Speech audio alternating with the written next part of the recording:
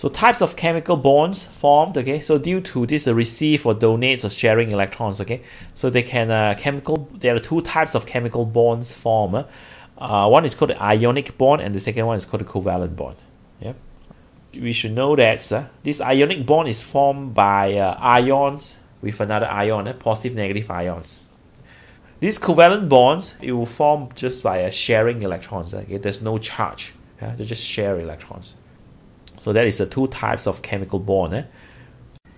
Ionic bond, okay, will form when there is atoms release electrons. So by releasing or receiving electrons, the atoms will become ions. Okay? If we have atoms, throw away electron, they become positive. Receive electron, they become negative. So receive or donates electron, they will become ions.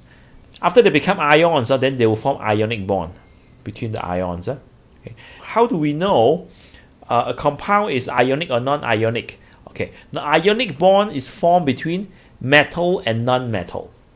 It's between metals and non-metal. Okay, I'll show you a few examples. For example, sodium chloride. Sodium chloride. Sodium is metal. Chloride is non-metal, right? So metal with non-metal. So this is ionic bond.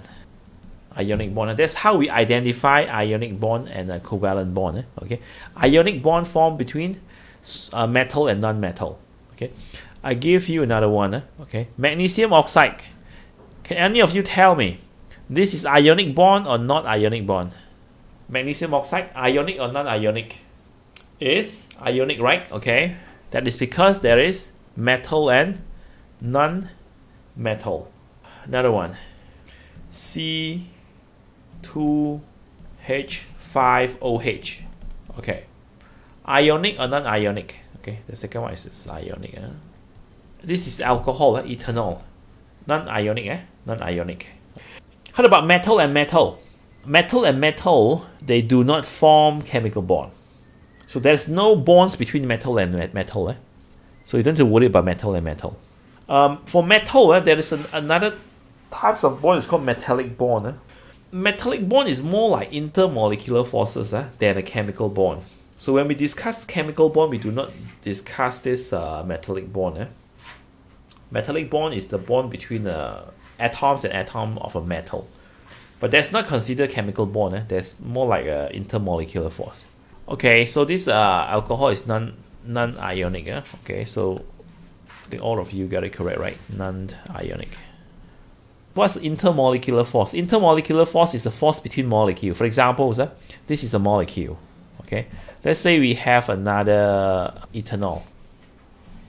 Okay, another ethanol. So there is a force between this molecule, this molecule with this molecule, and this force is called intermolecular force. It's not a chemical bond. It's just a force between one molecule with another molecule. Is this a C2H5OH a covalent compound? Yes. This is covalent compound. Non-metal with non-metal is covalent. Okay. Metal with non-metal is ionic. Non-metal with non-metal is covalent. We don't have metal with metal. So this is examples of ionic compound. Okay. For example, you see sodium. Sodium, it throw away one electron, then the charge become positive one. Chlorine, it receives this electron from sodium. Okay, you see all the other electrons are crossed, right? But then this one is which is the electrons. Okay, is a circle, small circle here. So these electrons come from this sodium. Sodium throw away this electron, the charge become positive one.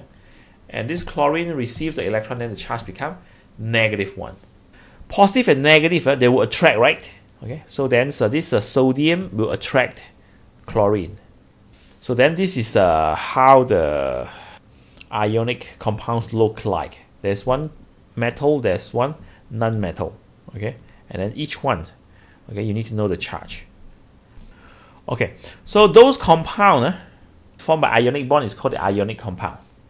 Okay, and sometimes the ionic bond is also called the electrovalent bond. Okay, in exam sometimes they don't tell you that it's ionic compounds. Okay, but then they may use the word electrovalence.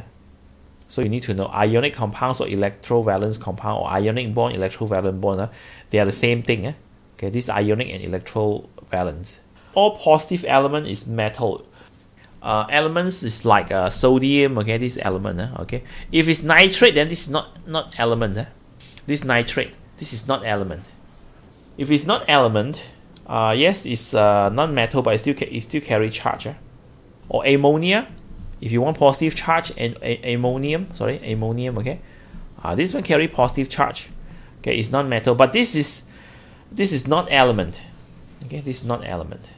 If element, yes, it's positive for metal. There's another types of bond. It's called a covalent bond.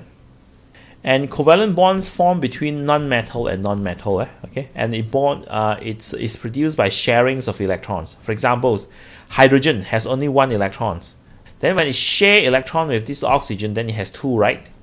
This hydrogen also share, okay, then it has two, okay. And then how about the other electrons, right?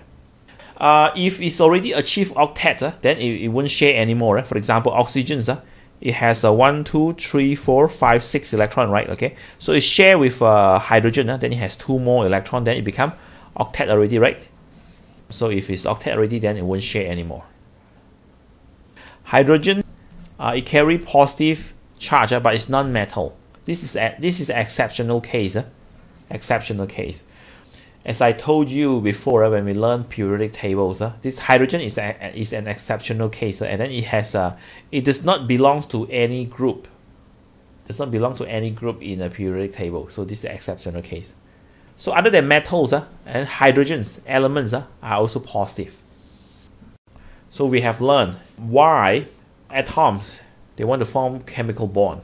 They want to form chemical bond is because they are not stable. They are not stable is because their arrangements of electron is not octet. So if they are not octets, they will try to become octet, and they try to become octet by releasing or receiving or share electrons in the chemical reactions, and they form chemical bond. That's why they form bond, okay, because they are not stable. And after they form the bond, then they become stable.